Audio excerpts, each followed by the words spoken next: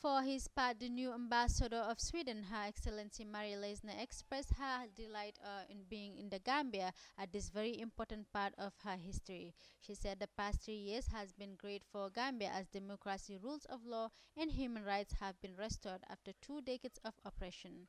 She added Sweden will support the Gambia in her reforms, especially in the reinforcement of human rights. The accredited ambassadors will be overseeing the Gambia from the various countries they are based in, namely Accra, Abuja, Pretoria, and Stockholm.